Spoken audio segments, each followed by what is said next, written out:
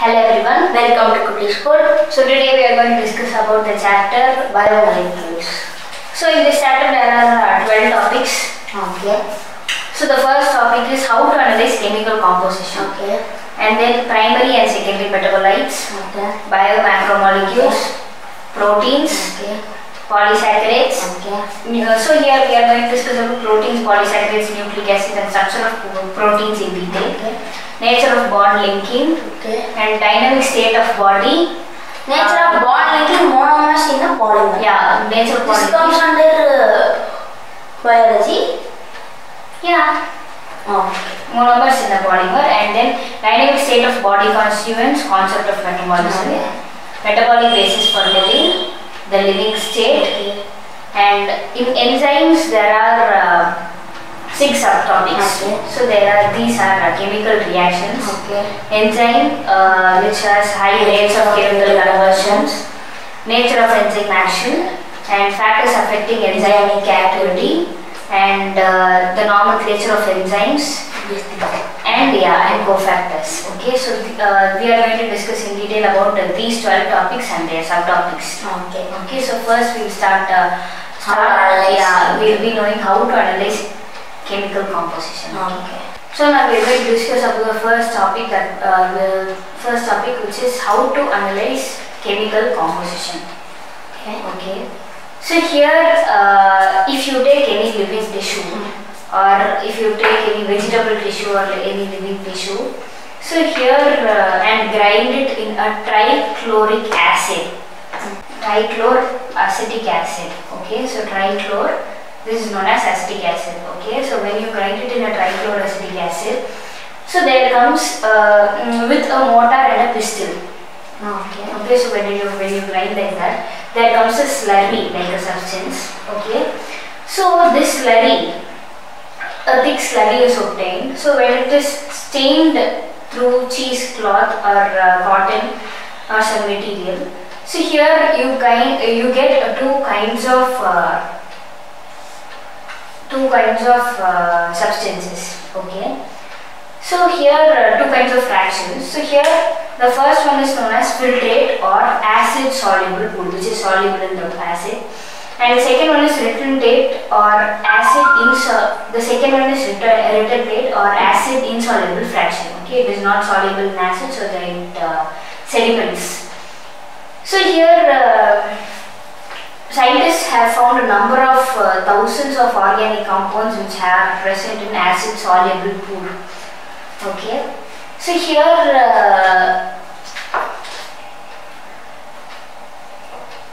there are many ways to extract these kinds of molecules or substances from each other. So there are many scientific ways, and in a chemistry point of view, you can separate all the molecules and everything. So here, when you see about biomolecules, all carbon containing compounds from living tissue, it is known as biomolecules. All carbon containing compounds. Okay. So here, although all living tissue is composed of carbon containing compounds, it also has inorganic compounds. It also has many inorganic compounds.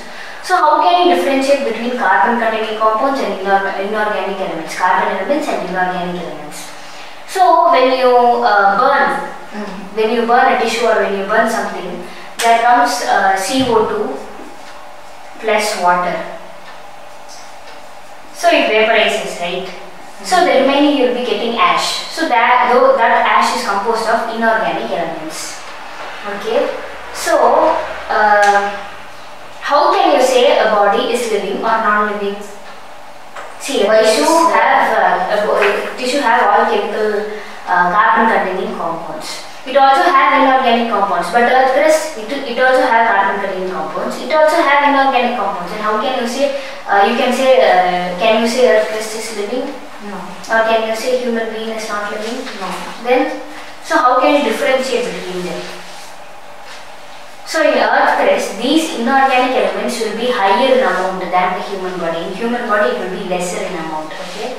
So for example, if you take earth crust, there will be sodium, calcium, magnesium, silicon in higher in amount. whereas in human body it is lesser in amount, it is lower in amount. Okay.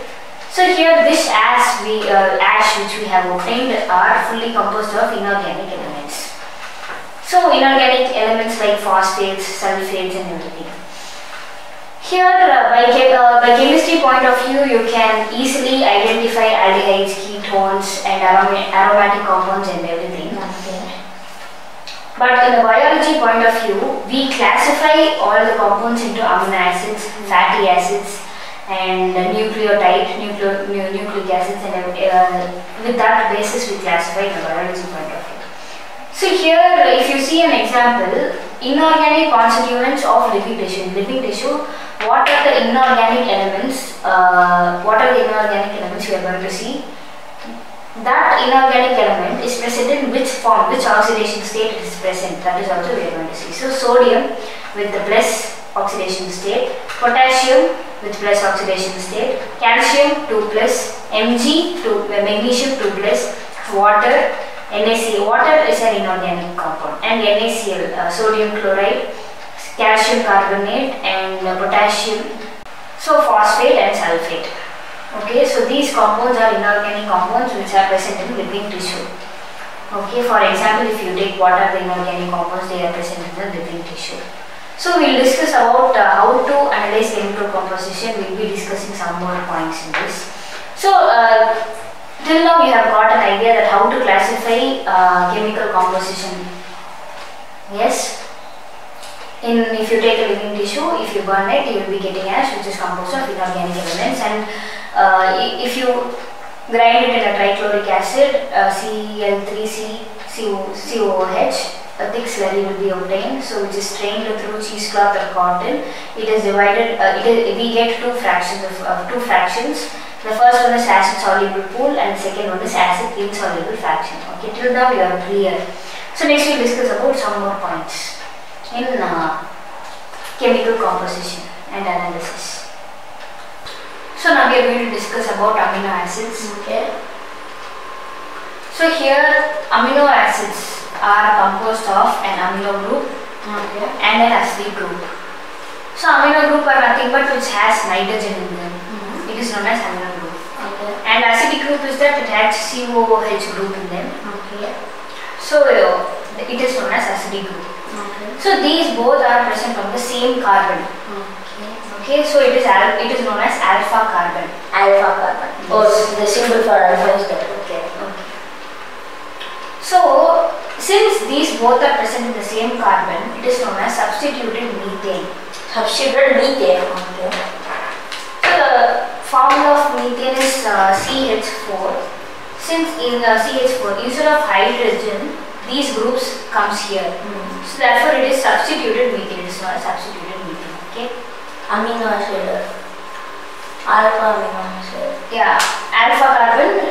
Since it is present in the alpha carbon, it is known as alpha amino acid. If it is present, okay. So there are totally 4 groups. These amino acids are composed of 4 groups. These are hydrogen, carboxyl group, amino group, and one variable group called R. So according to this variable group, R is nothing but the carbon containing carbon group. Okay. It is an alkyl group. R is an alkyl group. Okay. So there are different kinds of alkyl group. According to the type of alkyl group present, the amino acids are of different kinds. Okay. Protein. So the amino acids which occur in proteins. Okay. We are going to see examples of them. If hydrogen is present, so here, according to so when we are going to see the amino acids present in proteins, so we are going to see examples of them. Okay. So as we have already said, carbon contains 2 groups, which is amino group, acidic group, and hydrogens and etc. So if this is carbon, if you see this is carbon. So one hydrogen. Actually in methane, carbon is attached with 4 hydrogen atoms. Okay. So one hydrogen is replaced by this acidic group COOH, and the other hydrogen is replaced by NH2 group. Okay. So here this hydrogen group should be replaced by some alkyl group, but it is not replaced. It is not replaced by any alkyl group, and it has the same 2 hydrogen atoms. Okay. So the 2 hydrogen atoms are replaced by COOH and NH2, and the remaining 2 are present as same. So in the place of this alkyl group, since hydrogen is present, it is known as glycine. Okay. Okay. If we have already seen variable with the variable alkyl group, the amino acid differs. Okay. We have already seen that one. So in the place of alkyl group, hydrogen is present, it is known as glycine. And in the place of alkyl group, if methane, that is CH3, is present, it is known as alanine. And in the place of alkyl group, if hydroxymethyl group is present, it is known as cylene. Okay. Then what is it for? This is known as each amino acid. Okay. What is your doubt? Then for R, we do not have any name. R is a representation of alkyl group. Whatever the compound comes with the alkyl group is represented by R.